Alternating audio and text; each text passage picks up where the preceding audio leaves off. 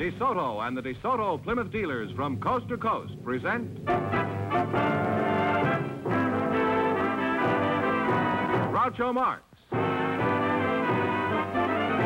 You Bet Your Life. And now, here he is, the one, the only... I'd like it better if it were Lulla Brigida. Oh, that's me. Well, here I am again with $1,000 for one of our covers. A lot of money, eh? It certainly is. If any of them say the secret word, they'll divide $100. The word tonight is voice. And the duck will fly down and pay it to him. Okay, duck. Arrivederci. Mr. Fenneman, fire dome away. All right, we have a young married couple for you, Groucho. Mr. and Mrs. Hal Keene. Would you come in, please, and meet Groucho Marx?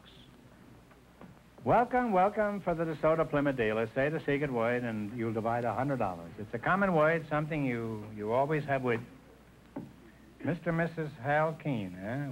Mrs. Keene, I presume that's you, huh? That's right. Well, what is your first name, Mrs. Joanne. Keene? Joanne? That's right. Uh-huh. How old are you, Joanne? 23. 23, yeah? Well, you're a fine-looking girl. Thank you. And your first name is Hal? That's right. Uh-huh. What kind of a job do you have? Well, I have two professions. Well, that's good. In case things get slack, what are they? Well, I'm a representative for the Encyclopedia Britannica, and I'm a professional wrestler. You're a wrestler, and you also sell the encyclopedia? You're half book salesman and half Nelson, in other words.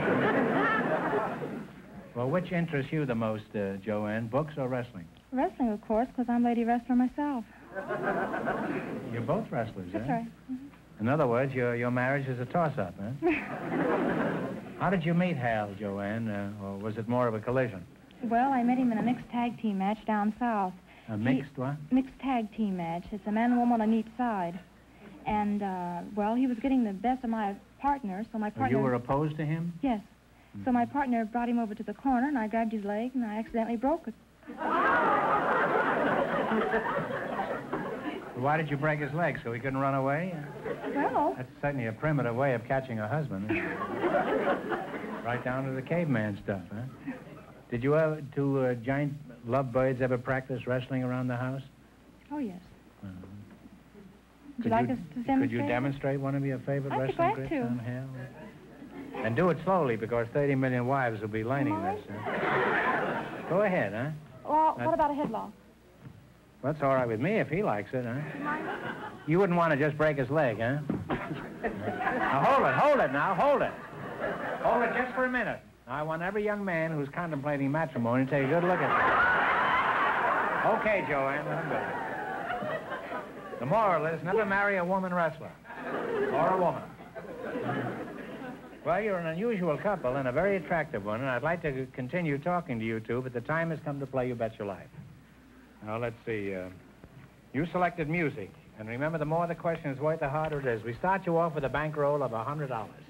You try to build it up. If you miss a question, you lose half of whatever you've earned at that point. Is that right? Now, what do you want to start with? 70. 70? Okay, 70. What great entertainer made famous the song When My Baby Smiles at Me? Lewis? Ted Lewis. Ted Lewis. Yeah, Ted Lewis. Ted Lewis. Ted Lewis is right. That's right. You now have $170. Now, what are you going to try? 80? 80. Yeah, 80. $80. Ever since the gay 90s, millions of Americans have been singing a great song by Paul Dresser. Mr. Meekin's aggregation will play it. You tell me the name of it. Downbeat, Jack.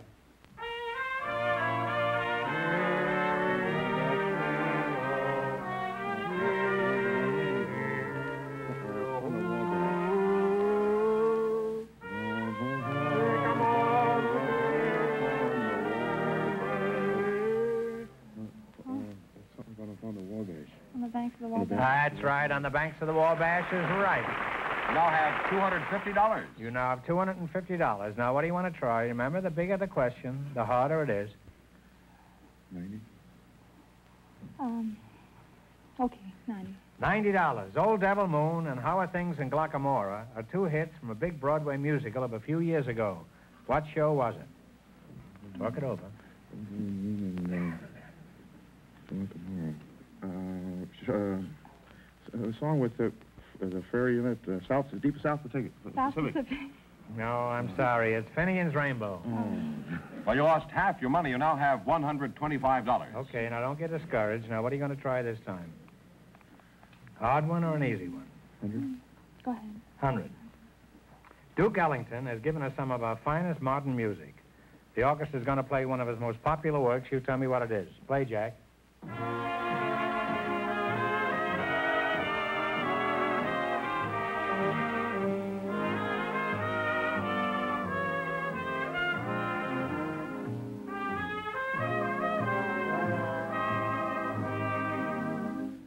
Take a guess if you don't know. Charlotte, I don't know. Sophisticated Lady. One of the great standard songs of our time. Well, I'm sorry. You wind up with $62.50. Thanks and good luck from the DeSoto Plymouth dealer. Sorry you didn't win more. Huh?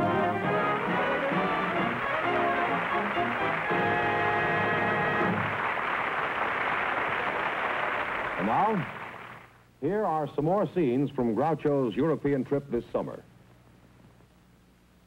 Here are two of the world's most famous ruins, the Colosseum and Groucho Marx. If this wasn't a picture of me, I'd say they were even coming out from under rocks to see the stylish new DeSoto for 1955. Tell them when, Gaius Fenneman. Wednesday, November 17th. That's the date. The day you'll be able to see the stylish new 1955 DeSoto for the first time. Wednesday, November 17th. Don't miss it.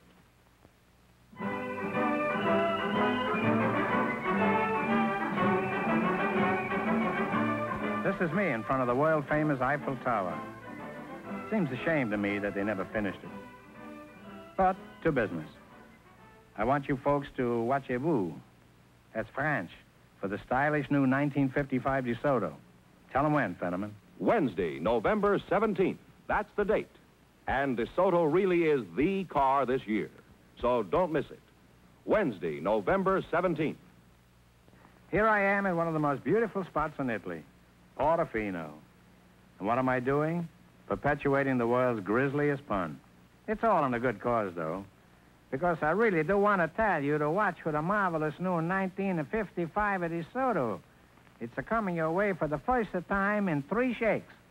In Italian, 3 shakes means Wednesday, November 17th. And that's going to be your first chance to see this great new car. Wednesday, November 17th. Don't miss it. Okay, George, who's next? Well, Martha Parsons and Dr. Norman Haiti were chosen because of their occupations, Groucho. So, folks, you come in, please, and meet Groucho Marx. Welcome, welcome to You Bet Your Life. Say the secret word and divide $100. It's a common word, something you always have with you. Martha Parsons and Dr. Norman Haiti. Haiti, Haiti, like-a-day-dee, like-a-day-me. He sipped no sup and no crave no crumb as he sighed for the love of a lady. You ever hear that? No. No, that's from The Omen of the Gods, Gilbert and Sullivan. Doesn't hurt, a little education here and there. You know. So, a doctor, huh? Where you from, Doc? Detroit, Michigan. Detroit, huh? You should take off your hat when you say Detroit. Don't Well- you know that's the automotive capital of the world?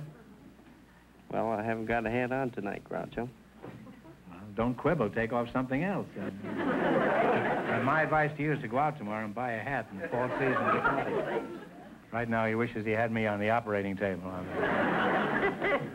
You're a pretty young-looking doctor at that. How old are you? 33. 83. How long have you been practicing? Old 11 years. About time you quit practicing and got down to cases. Well, as a matter of fact, you look very capable, Doc, and just to show you there's no hard feelings, I'll send some of my friends your way. That'll be fine. You can send all of them as long as they got 4 legs. I'm a veterinarian. Veterinarian, huh? Well, you're just a man for my friends, huh? Martha, you don't mind if I call you Martha, do you? No, that's fine. It's a lovely name, you know. There's been an opera written about that. Have you Yes. ever heard Martha, Yes. the opera? Could you sing some of it? No, I couldn't. Couldn't. You two are not musical at all, huh? Oh, I used to play the violin years ago. Well, put a hat on the violin the next time you... Where's your home, Martha? In Martha's Vineyard? No, in Speedway City, Indiana. That's just out of Indianapolis. What are you doing here in California, Martha? I work at Clary Multiplier Corporation. What kind of an outfit is this place? Well, they manufacture the famous Clary adding machine. Well, what is your job there, Martha? I'm a forelady. Where are the other three? Well, they just didn't come, I guess. Oh. Well, I don't know. What is a forelady? I don't know how to explain it unless it's same as a Three lady? Huh? woman foreman. Except I'm a woman, so they call me a forelady instead of a foreman. I see. Well, you certainly look like a woman, Martha. Thank you. And not only that, you look like a lady. Thank you. And what department are you in? I have charge of the subassembly department in the gyroscope section of the instrument. You know, so far I haven't understood anything that anybody has said to me tonight. Your job sounds very important, Martha. How many men work for you? I don't have any men. I have 7 girls. Oh. Well, you're certainly better off than I am. Huh? 7 girls, huh? That's even more important than I realized, this job. You have charge of 7 girls? Yes. Where do they put these gyroscopes? This is all government work, and it's strictly confidential. 7 women work on this job, and they keep it a secret? Well, how do you get even one woman to keep it a secret? Do you sew zippers on them? They don't know what they're doing. Well, it certainly sounds like a government job. What do you mean they don't know what they're doing? Well, they take component parts and put them together into subassemblies, which in turn will go into the finished product, the gyro, and they never see the finished product. I see.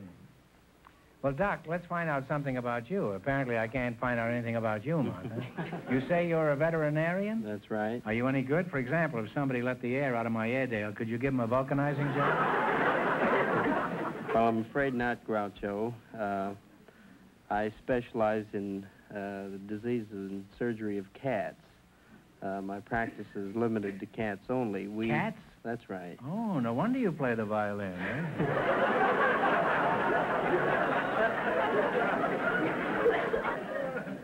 Where do you treat these felines? I mean, these felines. I have a hospital in West Los Angeles, and the hospital was designed primarily to cater to sensitive pet cats, people who pamper them, and we try to cater to the psychological and emotional needs of the cat as well as the medical needs. You mean you're a head shrinker, too? You put them on the couch? To a certain extent, yes. Well, what happened if an alley cat came to your place? You throw them out? Eh? Well, do they have to have a pedigree when they arrive there? There is no such thing as an alley cat, actually. Those are domestic short hairs. Well, I don't know what you call it, but I have an alley in back of my house. There's an awful lot of domestic short hairs on the fence. Including me chasing them away. Well, it's been very interesting talking to you two. Not particularly educational, but certainly interesting. Now, let's see how successful you'll be when it comes to winning some money. Remember, we start you off with $100. You build it as high as you can. If you miss a question, you lose half your bankroll. Are you ready? In the race for the $1,000, the first couple won $62.50, and the secret word is voice. You select a general information quiz, and remember, the more the question is worth, the harder it is. Now, what do you want to start with? One answer between you now. You're a partner. $80. $80. Is that all right with you, Martha? Yes. What is the term of office for a member of the United States Senate? How long? 6 years. 6 years is correct. You now have $180. What are you going to try this time? 90. $90. What is the name of the enormous reef found off the northeast coast of Australia? Tough question, but it's a lot of money. What is the name of the enormous reef found off the northeast coast of Australia? New Zealand? No. It's the Great Barrier Reef. You had $180, you lost half it, you now have $90. Now, what are you going to do? Take an easy one or a hard one? Hard ones are tougher. The bigger ones. 70. According to my friend Mother Goose, who stuck his thumb in a Christmas pie? Little Jack Horner. Little Jack Horner is right, huh? You now have $160. Here's your last chance to beat the other couples. What are you going to try? 100. What historical figure was known as the Iron Duke? Talk it over. Your partners. And if you don't know, guess. You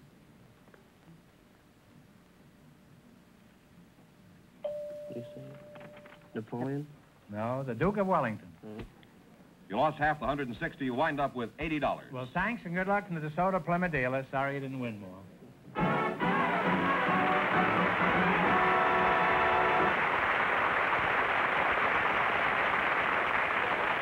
Groucho, Yes? didn't you want to mention this? That's a box of cocktail napkins. Each one has a cartoon and a joke about me on it. They're pretty clever. Would you see that each contestant on the show tonight buys a box of them, George? Well, I think better than that, we'll give a box to each of the contestants. Give them a box. You call that better? Let them buy a box, the same as I have to. Well, if you want to buy a box, they're on sale at all department stores and gift shops all over the country. Yeah, that's better, George. Let's have no more of your charity on this show. Groucho, Miss Beverly Putnam and Lieutenant Richard Tabor of the United States Marines are waiting right outside here. Yeah. The lieutenant was chosen by our studio audience just before we went on the air. So, folks, you go in, please, and meet Groucho Marx. Welcome, welcome to the DeSoto Plymouth dealer. Say the secret word and you'll divide $100. It's a common word, something you always have with you. Let's see, a Marine lieutenant and a pretty girl, huh? That's a very handsome uniform. Are all Marine uniforms green? Yes, sir. All Marine Pardon me. The Marine uniforms are green only in the wintertime. Oh, Yeah. I thought they turned green in the spring, don't they? Or was that Christmas jewelry? No, sir. This is one of the oldest uniforms in the United States. In fact, it is the oldest.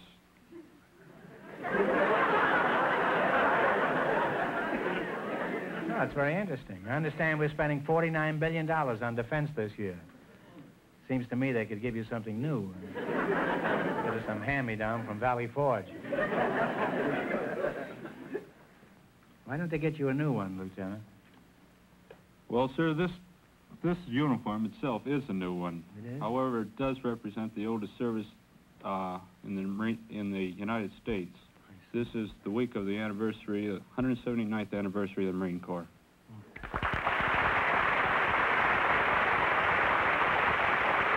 Beverly Putnam, is that you? Yes, Grouch.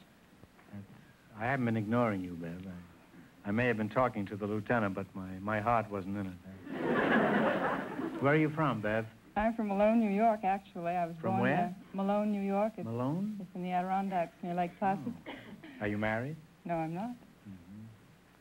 Well, here goes the lieutenant's good conduct medal. I can tell he's not married just by the way he's been looking at you. Either that or his wife's in Quantico, Virginia. Are you married, Lieutenant? No, sir. You don't have to be quite so emphatic about it. Now, inasmuch as you two are going to get hitched, let's find out something about you. Lieutenant, what branch of the Marines are you with? I'm with the 7th Engineer Battalion down at Camp Pendleton. Uh-huh. What do you do in your job down there? Well, our job in the engineers is to construct roads, airfields, buildings, and other emplacements. Other emplacements, huh? Yes, sir. What's the other part of the job? Well, equally important is the destruction of roads, airfields, and buildings, sir. Are these the same ones you just built? Occasionally. It's kind of discouraging, isn't it? In other words, when you have to retreat, you wreck your own buildings, is that it? Sir, the Marines never retreat.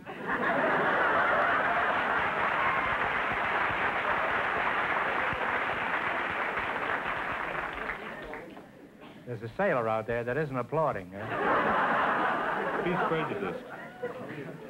Well, I'm sorry. I want to apologize. Shall we call it an orderly withdrawal? No, sir. The Marines only advance. They may advance in a different direction, but they advance. Ah, the Marine Corps. Such pride. By the way, Lieutenant, I noticed those ribbons on your chest. What do they stand for? Well, this top one is for Beverly is national casing them, defense. too, there. What is it? National defense, sir. National defense? This next one is U.S. ribbon for Korea with a battle star. Second one is awarded by the United Nations.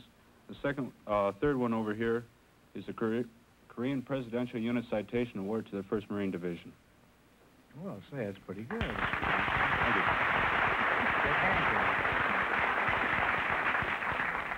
You know, a lot of people think the engineers have a pretty cushy job.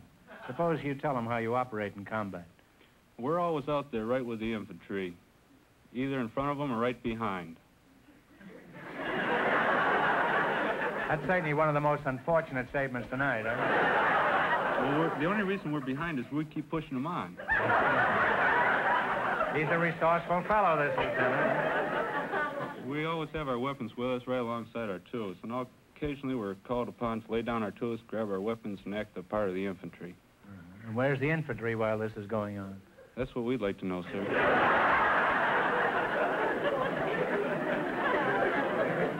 Well, I want you to consider this a small tribute to the combat engineers of all branches of the service. Now, Beverly, let's get back to you. Who do you work for? Well, more or less for myself. For yourself? Yes. What sort of work do you do? Right now, I'm organizing an all-girl elephant hunt. Well, that's a fairly normal pursuit, an all-girl. What did you say you do? You just hunt all-girl elephants? No, no, no. You better explain this, Beverly. I'm taking all girls to hunt elephants. You're taking all girls to hunt girl elephants? Boy elephants, too. That's pretty tricky, isn't it? Yes, it is. Actually, I'm looking for a group of 15 adventurous women to leave with me next February for East Africa, where I've set up a camp, and we'll hunt with gun and camera for the big game of East Africa, mostly elephant, though. Now, how much does a ticket cost? I may be interested in an all-girl hunting expedition. The whole trip is only $3,120. $3,020? $120. I can go to Vegas and shoot dice for less than that. You can't bring back an elephant? No, but there's a lot of ivory up in Vegas.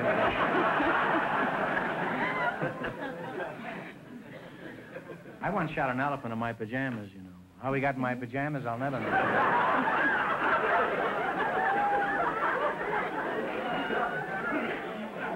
Are there any other charges for this trip, like funeral expenses? Just the elephant license is $214. Oh, is that just for one elephant? Yes, one elephant per woman. But I don't think that all the women will hunt elephants. Some will just go to stalk elephant and to photograph them. And we'll do things like picnicking on the slopes of Kilimanjaro, and we'll roam the Serengeti for lion. You probably run into Hemingway, eh? We did. Did you? Oh, you've been there before? Yes. Oh, have you've undertaken this before? Yes. When was this? Last January, I took a group of 13 women. Uh-huh. How do you like her, Lieutenant? Very nice, sir, very nice. Would you like to go on an elephant hunt with Beverly? If you were any kind of a Marine, you'd kiss her. If you were any kind of an elephant hunter, you'd allow I might just let him. Come on, get going there, will you? All right.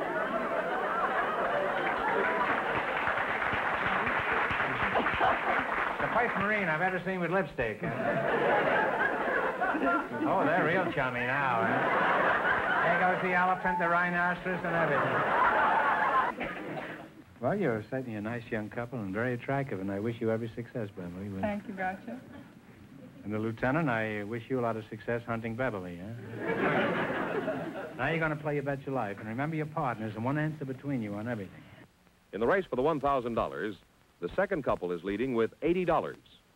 Okay, you selected capitals of foreign countries, and remember, the more the question is worth, the harder it is. You can start with 10, 50, 80, 100, anything you want. 70. $70. What is the capital of Finland? Helsinki. Helsinki is right. You now have $170. What are you going to try now? 50, 80, 90? 60. The bigger the question, you know, the harder it is. All right, 60. What is the capital of Sweden? Stockholm. Stockholm is right. What'll it be, kids? 50. 50. What is the capital of Denmark? Oh, they say. Capital of Denmark. Copenhagen. Copenhagen. Copenhagen. Ba-da-dee-da. Yeah, that's right, Copenhagen. You now have $280. And here's your last chance to be the other couple. Boy, is she making a play for him. What are you going to go for now? 80 dollars. What is the capital of Yugoslavia? Whispered in the shell I gave, I believe. Where are my friends out in the audience? If you don't know, guess. Dubrovnik. Now, you'll know it when I tell you. It's Belgrade. Oh. You lost half. Isn't it silly? Yes. You wind up with half of your $280. You wind up with $140. Well, thanks and good luck from the DeSoto Plymouth dealers. Thank Sorry you, you didn't Groucho. win more.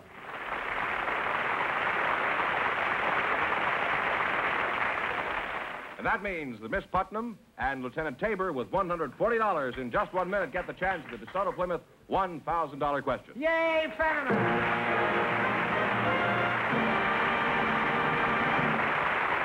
Now, here are some more scenes from Groucho's European trip this summer. Here I am in the Appian Way, the world's oldest road. And here's a character who's really seen a lot of vehicles go by in the past couple of thousand years. But we showed her an advanced glimpse of the stunning 1955 DeSoto, and she really lost her head. You lose your head, too, the first time you see this wonderful all-new car. And that'll be on this program. Tell them when, Fenneman. That's Wednesday, November 17th. Your first chance to see the great new DeSoto for 1955. Don't forget, Wednesday, November 17th. Here I am in jolly old England. You see that guard with the big hat? I told him a secret and told him to keep it under his hat. It's a big hat, but it's a pretty big secret. It'll be the date of your first chance to see the stylish new DeSoto for 1955. Here's that important date. Wednesday, November 17th. Your first chance to see the stunning 1955 DeSoto. Here's the winning couple, Groucho. Miss Putnam and Lieutenant Tabor all set for the DeSoto Plymouth $1,000 question. Hey, you look pretty familiar to me. You were just out here, weren't you? Yeah. Here we go for $1,000. I'll give you 15 seconds to decide on a single answer. Think carefully and please no help from the audience. You ready? In 1933, a woman was appointed a member of the cabinet of the President of the United States. For $1,000, who was this first woman cabinet member? Talk it over. You know?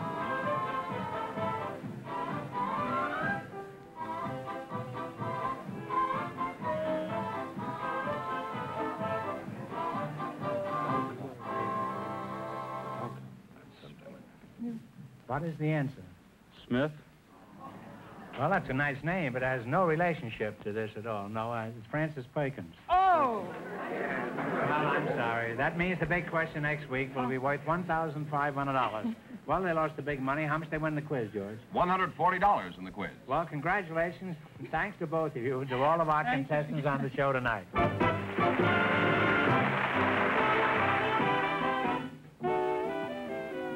Friends, go in to see your DeSoto Plymouth dealer tomorrow. And when you do, tell him Groucho sent you.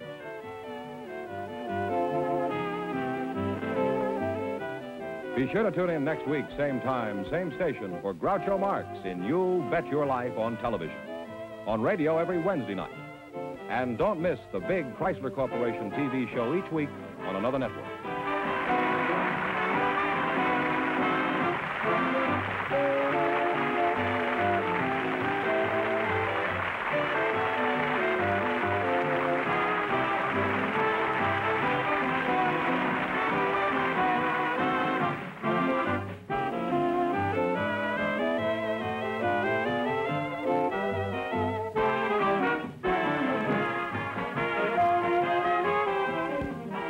This is George Fenneman signing off with a message from the National Safety Council.